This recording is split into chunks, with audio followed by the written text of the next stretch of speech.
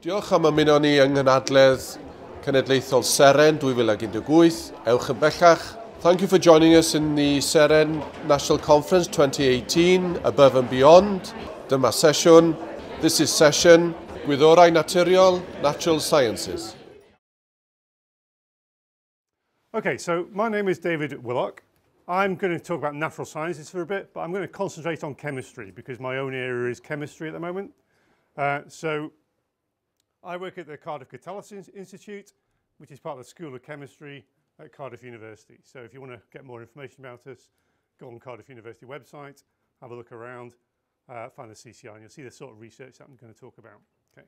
So I'm going to give you a brief introduction to where chemistry sits with the rest of natural science. And then I'm going to launch into chemistry because then I feel a bit more comfortable in myself talking to you about chemistry. Okay. So you probably all think of science in terms of physics, chemistry and maths. Okay, so maths is obviously something that underpins everything.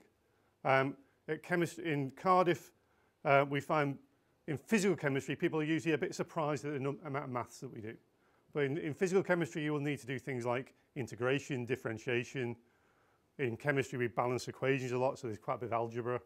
And there's some theoretical ideas in chemistry to do with quantum mechanics that we'll talk about a bit today, and also to do with how molecules behave in mass, which is to do with statistics.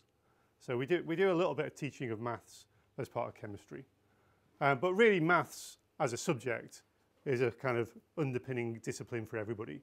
Physics is to do with energy and changes and to do with fundamental concepts in everything to do with matter really. And chemistry is a specialisation to do with how materials behave, how we can synthesise new materials, how we can change the way we make things in order to make it more sustainable. So we have a problem at the moment that we're doing a lot of things based on fossil fuels and we'd like to get away from that. So chemists are working to using renewable resources, plant waste, etc. And a lot of the things to do with energy, to do with the use of new energy sources that we'll talk a bit about are based on new materials developed by chemists. So chemistry is quite a practical subject and it's around the materials that we use in every day. Okay. Chemistry underpins itself. So chemistry sits on top of things like bioscience, pharmacy, energy and fuels, materials and engineering, earth sciences and geology. So these bioscience areas are really the study of how the body uses chemistry or how organisms use chemistry to live and to convert food into energy, for example. So chemistry, an understanding of chemistry really helps if you want to go in later to study things like bioscience and pharmacy. If you're really interested in them now, obviously you can just do a degree in those. Okay. Now, what I'd like to do is just kick off for the first few minutes, ask you to think about a few things that you've done today that have involved chemistry. Okay. So I'm going to take 2 minutes, which is quite a long time when you stood in front of a load of people, to ask you to think about that. And then you're going to shout it out at me and we'll discuss each little point in turn for about 5 minutes. That wasn't quite 2 minutes. I can never keep quiet for more than about a minute in front of a load of people. So who's thought of something that involved chemistry this morning? I heard quite a few people chatting about how much fun they had on the way down in the bus. Give me one example of chemistry that you've done this morning or you've used a product of chemistry. Driving here on the bus. Why does that involve chemistry? The fuel used. Yeah, so the fuel that you use to drive in the bus is probably a hydrocarbon-based fuel. So it's been dug out of the ground somewhere. Has anyone ever seen crude oil? Yeah, what does it look like? It doesn't look like petrol, does it? Petrol is like a sort of liquid. It flows very easily. Crude oil is like a tar. It's very heavy. It's very black. It's very viscous. It's like treacle. So if you try to use that in your car, you wouldn't be able to push it through the pipes to go from the fuel tank to the engine. So what chemists do is a process called cracking. So cracking is breaking down long chain alkanes into smaller chains. That lowers their viscosity, allows them to flow, and then you can put petrol in your fuel tank and allow it to go through into the engine and use it and drive here and listen to me talk to you about it. So that's a really good example of chemistry, and it's actually a good example of one of the things I work in. I work in catalysis. Does anyone know what catalysis is? You probably all know what catalysis is, but you're too embarrassed to tell me. When we do a reaction like breaking an alkane down into smaller parts, we usually think of an energy barrier. So you've got this idea that the reactant part, the long chain alkane and the short chain alkane, the reason a long chain alkane doesn't just spontaneously go over to the short chain is there is a barrier. It takes energy. So you have to put in some energy. And what a catalyst does is it lowers the amount of energy that you need to put into the reaction to get from reactants to products. So it decreases the effort you have to use, the amount of heat usually in chemistry, to go from the long chain alkane to the short chain alkane. And most of the fuel that you've used to drive here has been put through a catalyst. It's been put through a thing called a zeolite. The zeolite is very acidic, and you need very high acidities to break the chain apart into smaller bits. And that's what the alkane, how the alkane's been produced. You've probably also heard of fractional distillation of alkanes. So the usual thing is you think you've either got different boiling points, so you stick them in a massive column, you heat up the alkane, it melts, and then the lighter things go to the top of the column, the medium weight things go to the middle. That's a kind of gross cracking or separation. What the zeolite does is it takes the long chain ones and it breaks them down into the small chain ones. So you can use more of the oil as petrol than you would have done otherwise. Because the long chain ones you would normally use for something else. Okay. Anyone got another example? One example.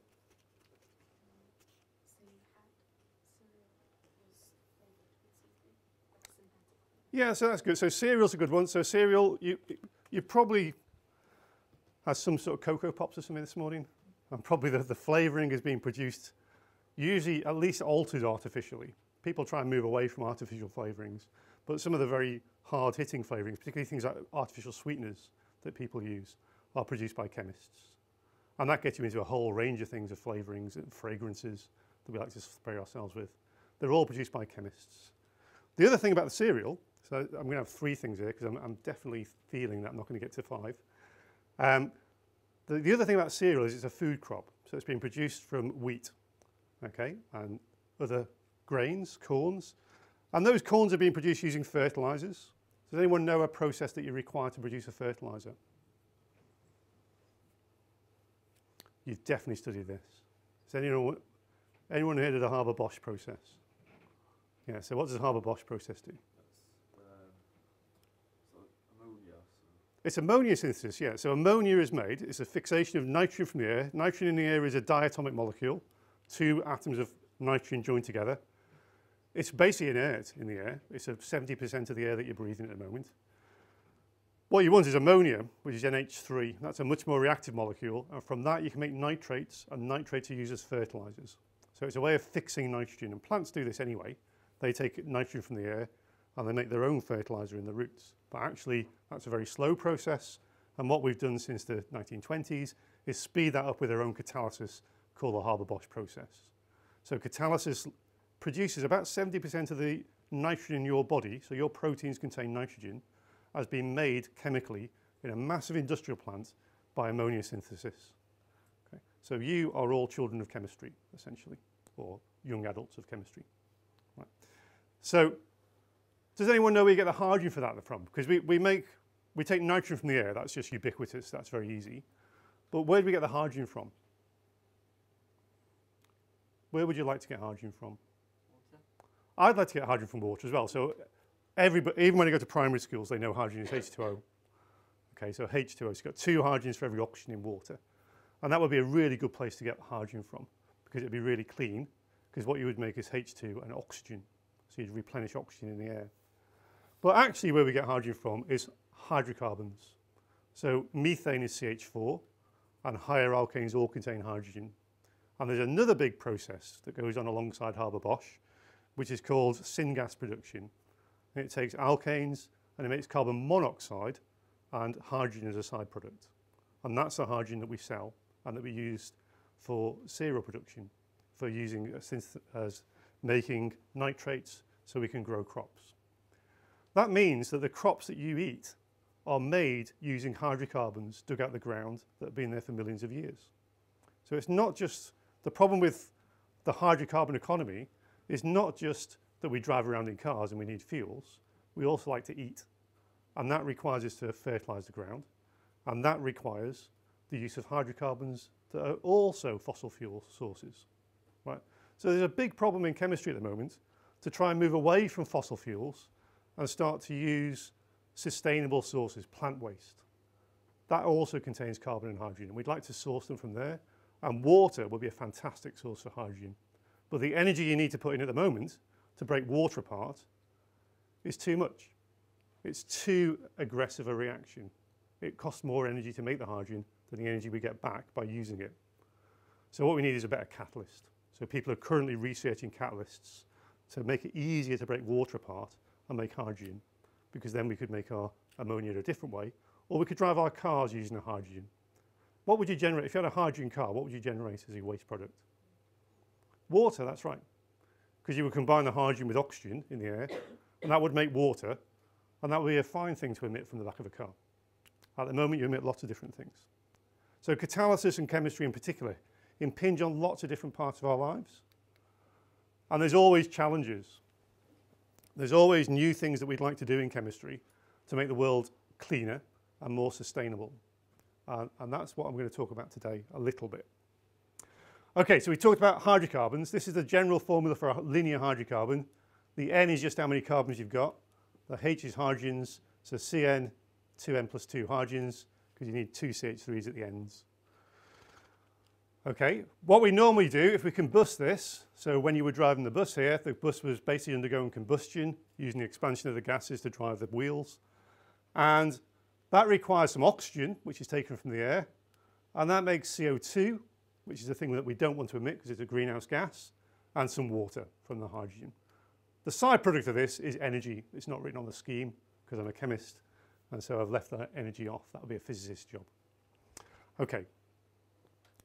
If you don't have enough oxygen around, and this is really common, if you don't have enough oxygen around, what happens is, you see there's less oxygen in that formula, so that's just N plus a half, that's N plus 1 times a half. So there's a lot less oxygen here. And then actually what you make is carbon monoxide. Has everybody got a carbon monoxide detector in their houses? Hands up if you've got a kitchen with a carbon monoxide detector in it. A thing that beeps every now and again because the battery's low. And it really annoys you, and then you change the battery or throw it away. Have you got a carbon monoxide detector next to your boiler in your house? Do you know? Haven't you got these things that lie around your house beeping every now and again? You have, great, okay. I'm sure you have, most people have, right? And if you haven't, go and get one.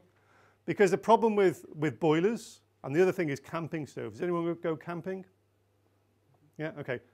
Right, so there's a real big problem in camping in that you use a gas burner. So when you cook your chips or whatever, well, probably not chips, probably boil something, make a cup of tea, you use a gas propane burner or something like that, yeah? Now, sometimes in Wales it rains when you're camping and you feel, I'd really like to get this camping stove and put it in a tent and we'll all be nice and dry and we can have our cup of tea. That's a very bad idea, because what happens in a tent is you have less available oxygen than you would do if you're just outside in the field, right? So it's very common for people to take with these things into a confined space and do combustion, and then you make carbon monoxide instead of carbon dioxide. And there's a problem with that, because at 50 parts per million, carbon monoxide causes headaches. Do you know why that is? Okay, so in your, go on.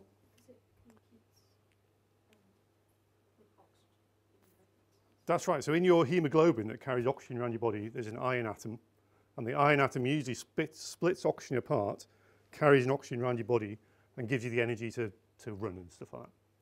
If you get carbon monoxide there, it's very good at binding to the iron. It's better than the oxygen. So the carbon monoxide takes the place of the oxygen, and it basically gums up all the circulatory system by stealing the site that would carry the oxygen around for you. So carbon monoxide is bad news. And at 50 parts per million, we get headaches. The problem is you only get a headache. Okay, so there could be other reasons that you get a headache. Then you get nauseous, and you also get tired. So people tend to go to sleep. And you think, oh, I've just had a bad day, I'll go to sleep. Problem is, if you stay in the room with carbon monoxide, 700 parts per million get seizures. And what do you think the ... is? Death, that's right. I don't like to write death on a slide, because sometimes people have a nervous disposition that give this talk to, and I don't like to write death on there when we're all trying to be jolly. But anyway, yeah, above 700 parts per million, it's really dangerous. And so we'd like to avoid situations where CO is emitted into the atmosphere.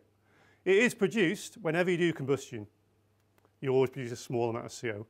The less oxygen you have, the worse it gets. So it's produced by car engines, and it's also produced when we make this hydrogen from the syngas, but that's a different story. Okay. And you can see this in satellites. So if any of you want to find out about chemistry in the world, go and have a look at the NASA website, because NASA release all their data free of charge to anybody who wants it. And so that's a really good resource.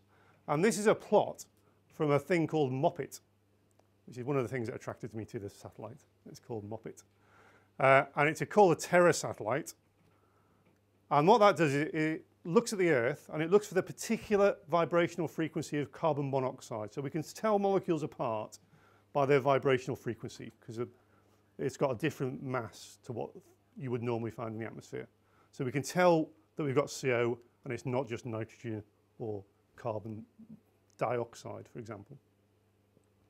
And this is a map of where the carbon monoxide is on the planet at any particular time. These two are April, and this is October. The October one's the interesting one. When you read the website, it says that these two bits here, what area of the world is that? South America, but what's that particular yellow lump on top of? It's on top of the Amazon rainforest, right? That's where people are clearing the Amazon rainforest and burning the trees that they're cutting down. And because you get incomplete combustion in forest fires, it produces CO. So you can see it on the satellite because you can see the CO being produced. And that is people burning bushfires in Africa just to heat their homes. So they're using incomplete combustion when they're heating homes as well. Okay. All this stuff is basically Northern Europe, North America, kind of Russian and Europe parts of the world. Sorry, that's China, isn't it? The Chinese part of the world. All industrialized nations producing carbon monoxide, and that's really just a label that they're also producing carbon dioxide, because in combustion you would get a lot more carbon dioxide than carbon monoxide. So it's used, things like the spectroscopy of molecules is something you would study in chemistry, and then it would allow you to interpret things like this and design satellites that go up and look at the world and work out what's happening to the atmosphere, work out if global warming is a real problem or not. Okay. So my particular research interest is catalysis, as I said at the beginning. So what we're trying to do is both remediate pollution, so try and remove pollution from processes that we require, and also produce chemicals in a new, cleaner way that don't produce as much side products, don't produce as much waste. And that's really what chemistry does now. People have a bad label for chemistry, that they think the pollution is caused by the chemistry. The pollution is caused by the production of products that people want to use. If we can produce them in a new way, you can carry on living your lifestyle and you can still have the things you need, but without polluting the world. Right? And that's a better way to look at it than think chemistry is the cause of the problem. Right, so one of the problems we have is that we drive around in cars, we produce carbon monoxide, as I just said, and what we'd like to do before it leaves the car is oxidize, take CO and make CO2. Okay, so this thing is in all the cars that we've driven around today, and I've got an example of one here. So this is a catalytic converter. So what I'm going to do is pass this round. But I do need this back. Okay, so when it gets to the back, just keep hold of it.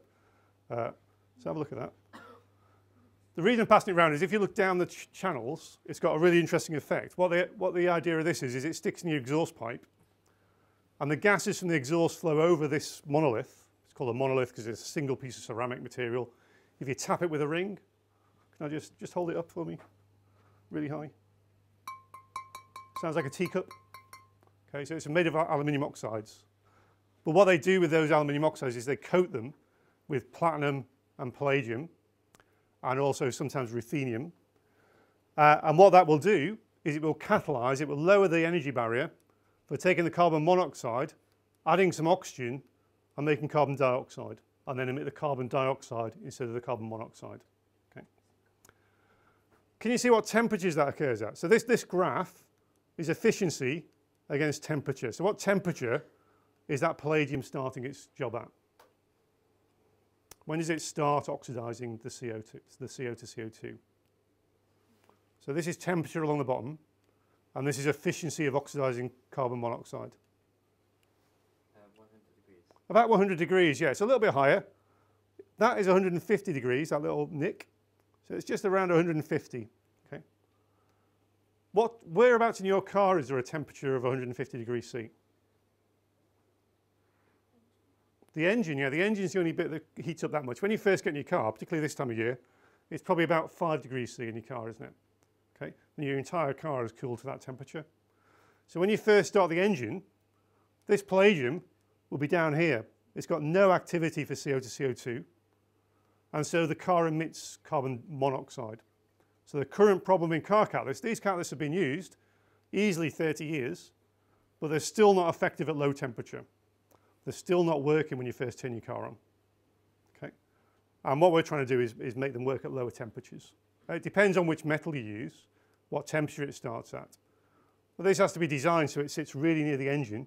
So as the engine heats up, the catalyst heats up, and then the catalyst starts working at a high temperature. Okay. Right, so I've got to do this because I'm a chemist. What is this? Periodic table, that's right. So it's a periodic table. This is one of the most exciting things. And in fact, I think the anniversary of the periodic table is coming up. So you're going to get loads of this because people are going to get excited about it. Okay. I've also made a mistake. Can anyone see a mistake on the slide? This is a really hard one. Okay, do you know what these brackets mean? The square brackets? Say again? That's the noble gas core of carbon, yeah, and that should be 1s2. Okay, there's 2 electrons in the core state of carbon, and what I did was I was dashing this slide off, and I put hydrogen as 1s1, because hydrogen's got 1 electron, and I copied that to there, so I cut and paste it right down. So embarrassing. So when you read these slides, write a little 2 on your copy. I've not had a chance to edit it. But the important thing for chemistry is that the noble gas structure is the part of carbon that we can't access. Those 2 s electrons are so low in energy, they're no use to us. We only care about these 4 valence electrons, don't we? So carbon's got 4 valence electrons, nitrogen's got 5, oxygen's got 6. What the periodic table tells us is that carbon, nitrogen and oxygen will make bonds in order to get to this end of the table. They'll try and pair up with other atoms and make 8 electrons in their outer shell. Is that a familiar idea? Yeah, good. Okay, so I'll whiz over this. So these are the kind of models that we come up with to explain chemical bonds. And what I'm going to talk about for the next 20 minutes is models in chemistry, the idea that there are different models for chemistry. Because I used to get really annoyed when I was at school, that the teacher would come in when we were in GCSEs, and they'd say, this is the model to understand chemistry. Things bond with little dots that are called electrons. And they pair up, or they make 8 shells. Okay? And then they came along at A-level and they said, oh, sorry about that, that's wrong. The real model is this, and they tell us a new model. Are you getting that? Yeah. What I've now realised, now that I've kind of got a bit older, is that there are lots of models in chemistry, and really they've all got their uses. Okay? And all it means is that they're trying to treat you the easiest ones first, and then build up the complexity. So today we're going to do that. We're going to build up the complexity really quick. And we're going to start off with the easiest model, which just says electrons are little dots, and in bonds they get shared. Okay, so you can see that hydrogen likes to make 1 bond, carbon likes to make 4 bonds, because it's got this valency of 4, and so it can take 4 hydrogens to make up its outer shell of 8. Okay. Models are really important. Models allow us to visualize what's happening on a molecular level in all these things like the CO oxidation chemistry. And that's what my job is in the Catalysis Centre. I try and build models of what happens in chemical reactions. So we're going to look at some of those towards the end. And models have been really important. So things like DNA. This is Watson and Crick. I think that's the right way around. And they built this thing with Meccano, essentially, of how the double helix formed. Okay? And that's how we know how DNA works, because they built a model, and the model tells you how the replication of the base pairs works. So once you've got the model, you know what's going on. Okay, right, I'm going to try and switch now and show you why that model of the dots is useful. So we said that we'd like to get hydrogen from water. This is water, H2O. And this is one way of splitting water. So in an acid solution, I can take a battery, like this one. At the anode, I can pull electrons off and pull the protons off water. So see they're H+, they're not H. So that hydrogen has lost its electron. And where the electron has gone is into an electrical circuit. Those 4 electrons can go to the cathode, and then it can take the hydrogen, or the protons, give it the electrons back, and make hydrogen gas. Okay?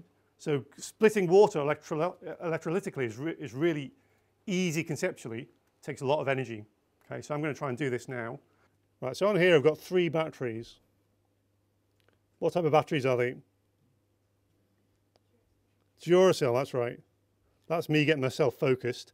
I've got 3 9-volt Duracell batteries, right? And all I've done is I've taken some of this drinking water they provided me with. I've put it in a little cylinder. And now I put those 3 9-volt batteries together to make 24 volts. And we're driving the electrolysis. So let's see if it's working.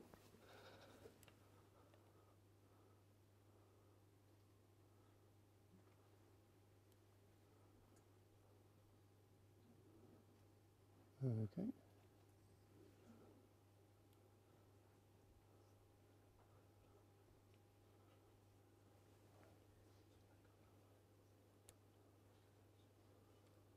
Okay, can you see the wire?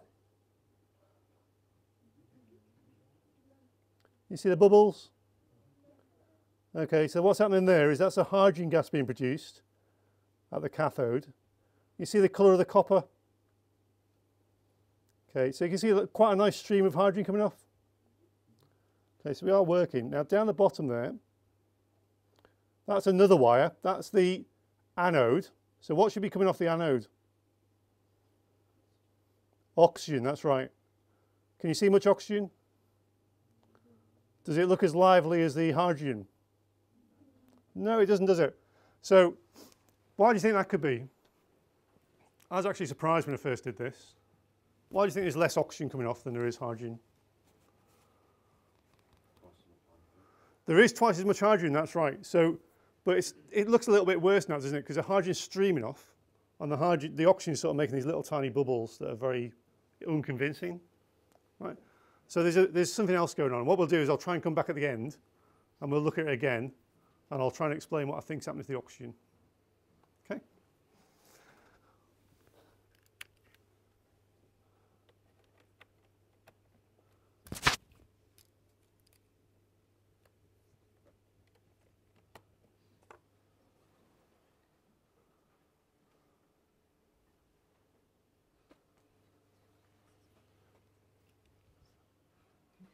Okay, now the other computer's refusing to talk to the slide as well.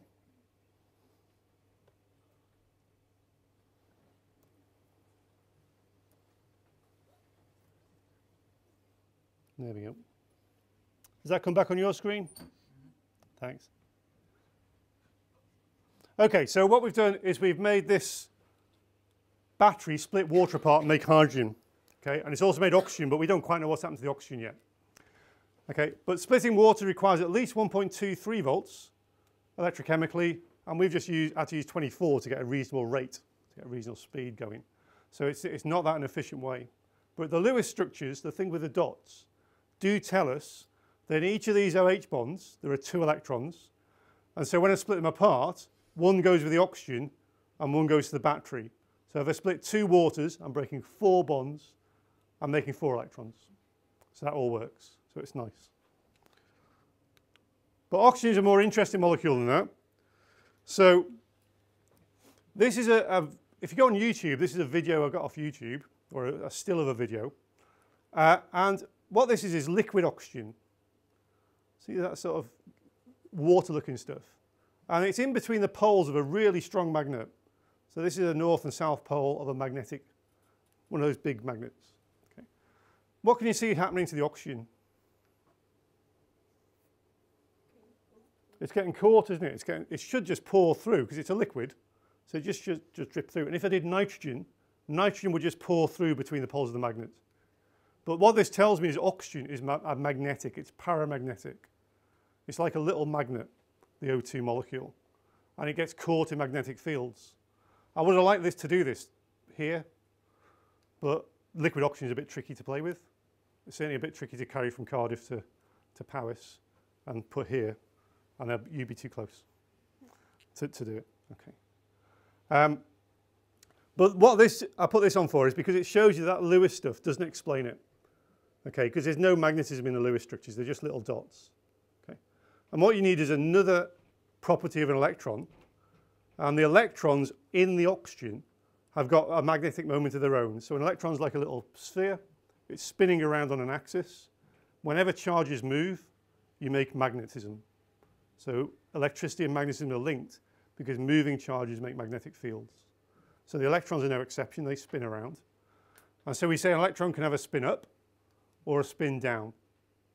Okay, so it can be spinning that way round or that way round. And what happens in nitrogen is that there's as many spinning up as there are spinning down.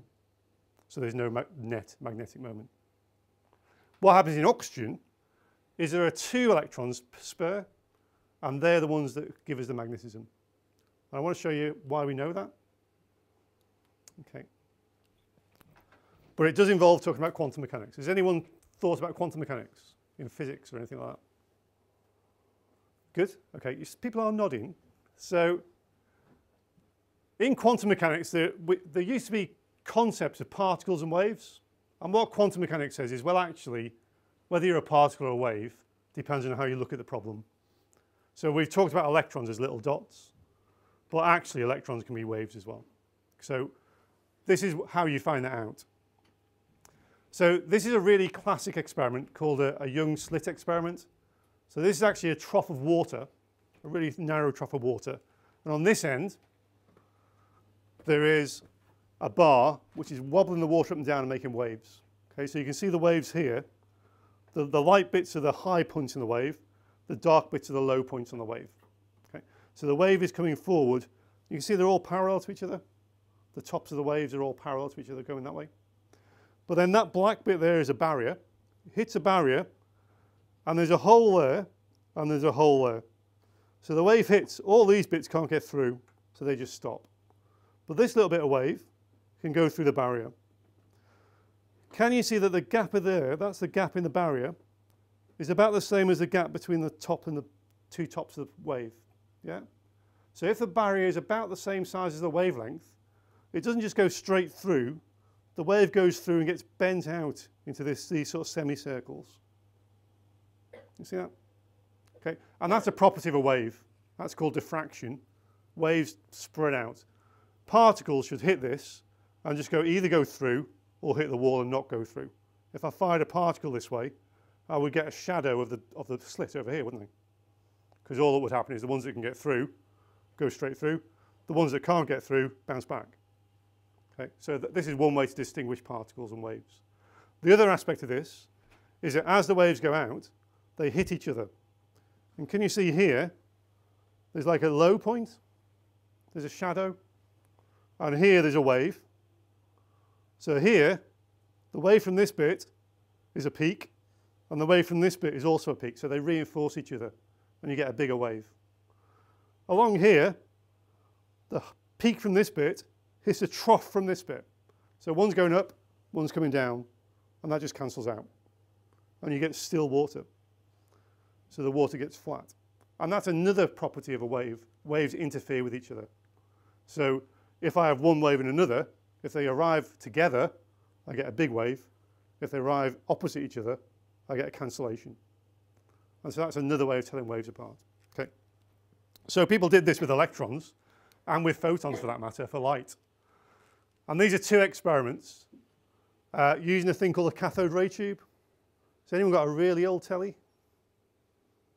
Tellies used to be massive things called cathode ray tubes, in which at the back of the telly you would have this. Back of here there's a hot wire, and the hot wire gets put in an electric field. That rips electrons off it, fires the electrons down the tube's in a vacuum, and then it makes a picture on the front. And that could be EastEnders if you did the right thing in the tube.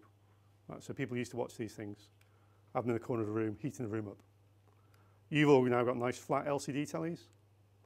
Okay, much less power, much more environmentally friendly, a real step forward. But for understanding electron motion, these are really interesting because you can see if I have a large target, like this cross, it just makes a shadow of the cross on the front. So the particles either hit the target and get lost, or they go around the target and they make a shadow. So they're behaving like particles. Over here, there's another experiment, and again, there's another website. So this was done by the Hitachi company, and they made a young slit experiment for electrons. So they put the electrons through 2 slits, and then they looked on one of those screens as the electrons arrived. And you can see very early on in the experiments, these little dots, they're individual electrons hitting the screen. So 1 electron at a time is banging into the screen. It makes a phosphor glow. Okay, that's another bit of chemistry, actually. If you watch for a long time, it starts to build up a pattern. You see this pattern here? So you get some areas where the electron reinforces and you get a bright line, and some where it doesn't reinforce and you get a dark line. So it looks like the interferences that we saw with the water. Does that make sense? Yep. So on this experiment, the electrons are acting as waves. In this experiment, they're acting as particles. And one of the really crazy things about this experiment is that if you measure the rate at which the electrons go through the slits, there's only 1 electron ever in the experiment. So 1 electron goes through both slits, interferes with itself on the screen. Right. And that is just mad. That's what quantum mechanics does for you. There's no way of knowing which slit the electron went through, and on average it goes half through each slit, and then it can perform an interference pattern on the screen. Okay. So the point for us though is that electrons are waves, and so rather than these dots in the Lewis structures, we need to look at the waves. Okay. Now the last thing I'm going to show you, which is not kind of chemically based, is this guitar, because I like this. So we've looked at the electrons in the tubes. That's like an electron being free, like the water wave just traveling across the boat, the pond or wherever it was. These are waves that are confined. So electrons get confined on atoms. This is a wave confined on a guitar. So this is a guitar soundboard. And what someone's done in our physics department, actually, Bernard Richardson, he's shined a laser at this.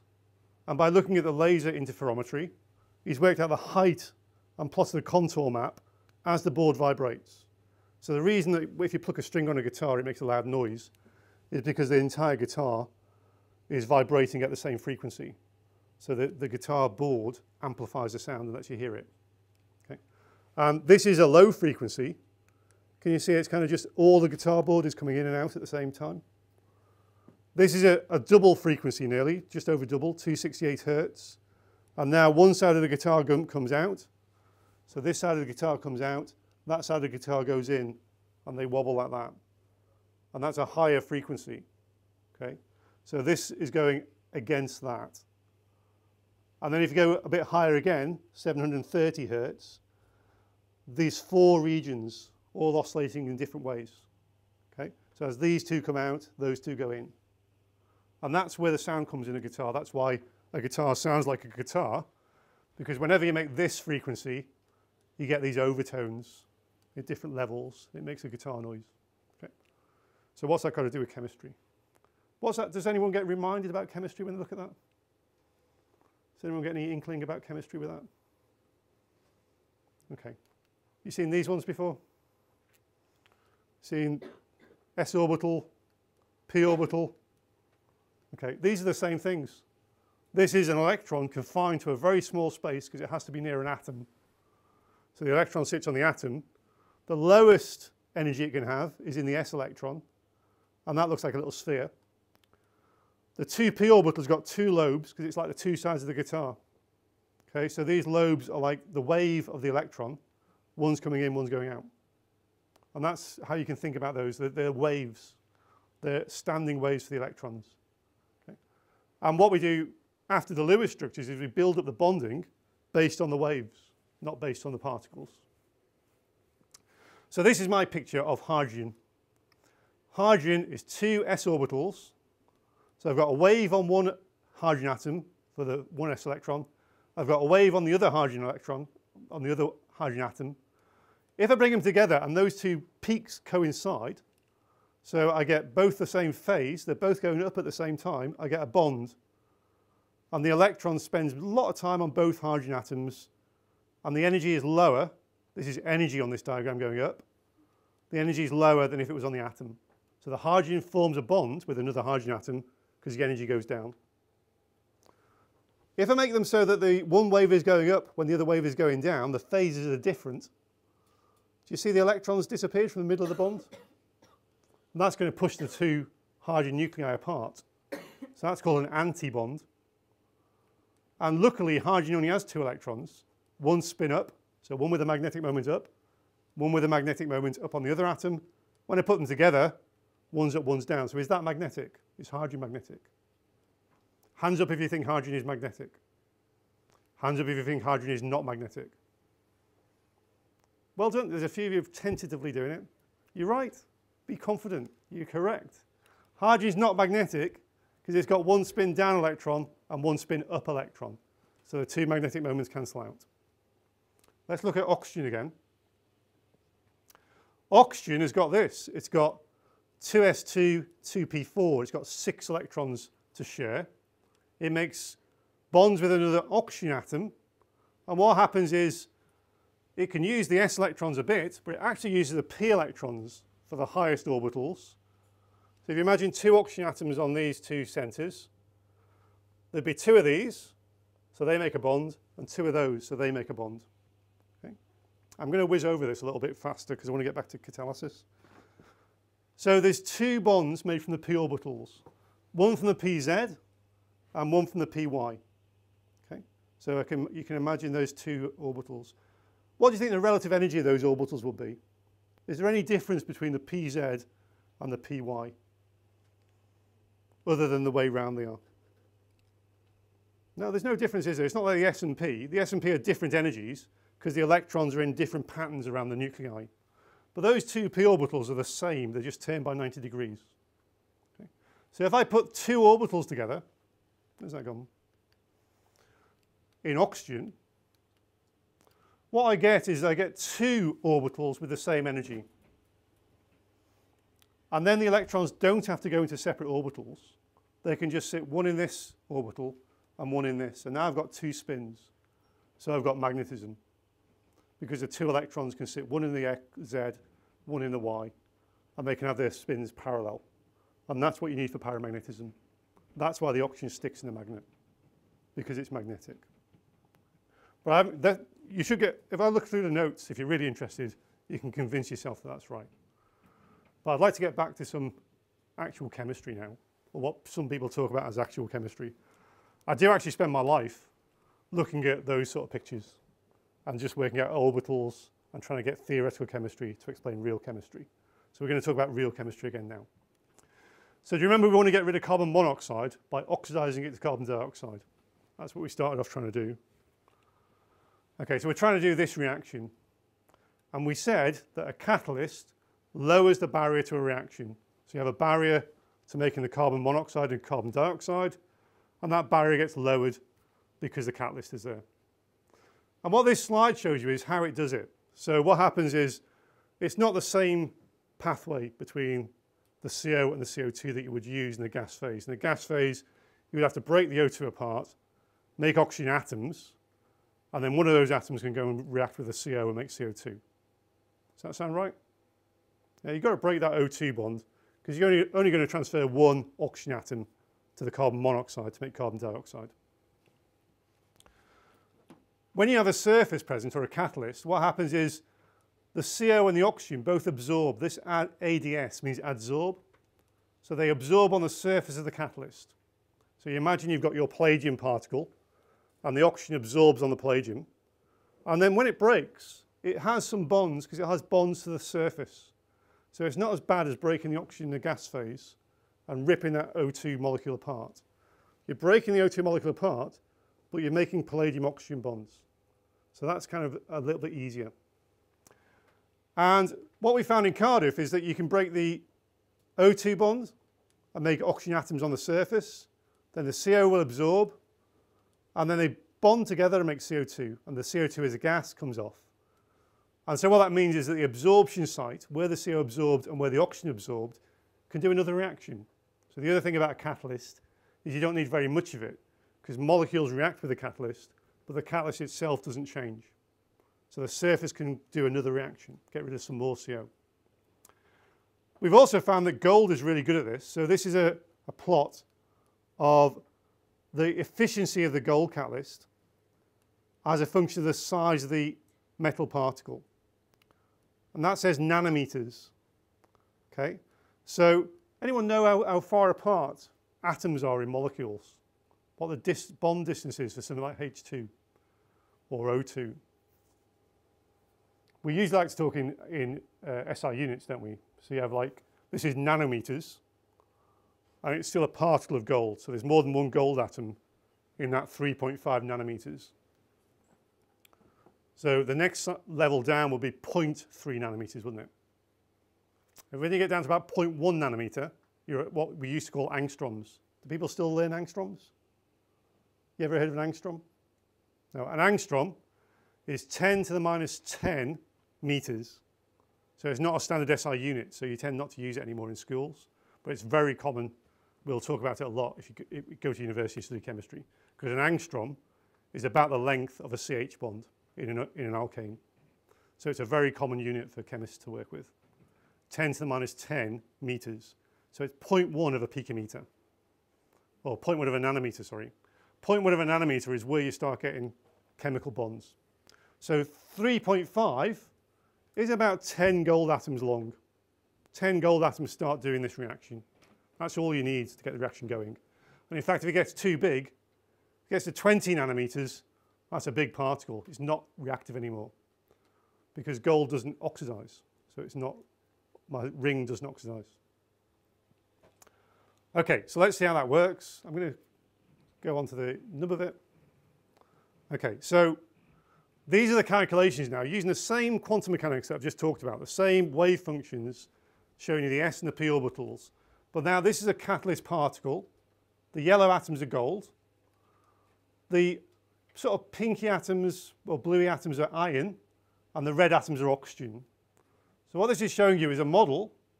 It's just a model in a computer of 10 gold atoms with an oxygen molecule, and it's on top of an iron oxide. The reason it's on top of iron oxide is because that's what they use in the real catalyst in the lab. So we're trying to reproduce what happens in the lab. And what we're going to do is try and work out why those 10 gold atoms are more reactive than a big lump of gold. So hopefully I can get a mouse up on here now.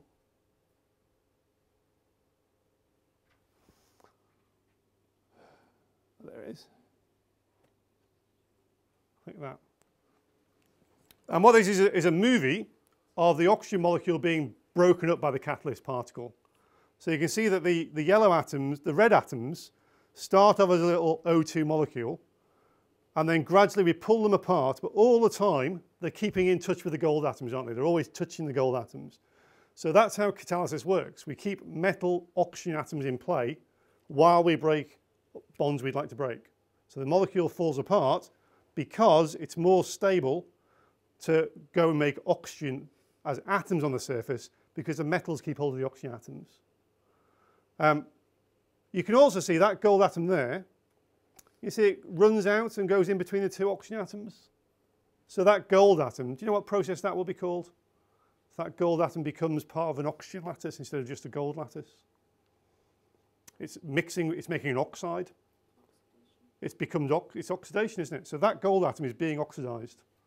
And what it's doing is it's taking the O2 molecule and it gives some electron density to the oxygens and makes a kind of O2 minus thing.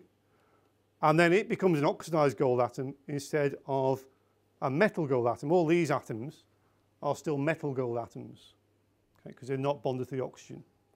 So in small particles, what you can do is they're very malleable, they're very flexible. You can pull them apart, and things like oxygen can take one atom out and start making oxide. And that's what makes gold more reactive than other bulk gold. Small bits of gold are much more reactive. Okay, now having seen that, can you ever think about what happened to our experiment? Why the oxygen wasn't coming out?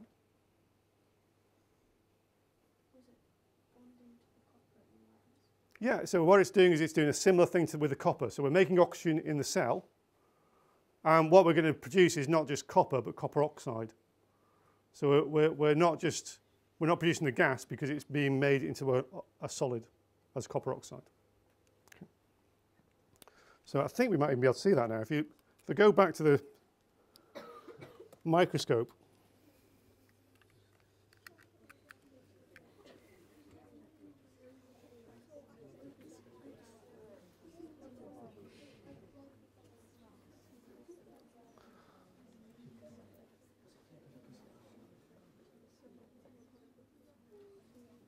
okay, so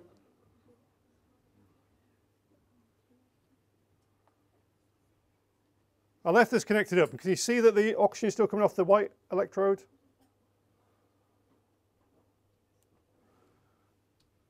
Okay, so you can see there's still gas coming off there, so there's still hydrogen coming off. That's the white electrode, which is the cathode. You see the gas going past? Yeah. So now I'm going to try and find the other electrode.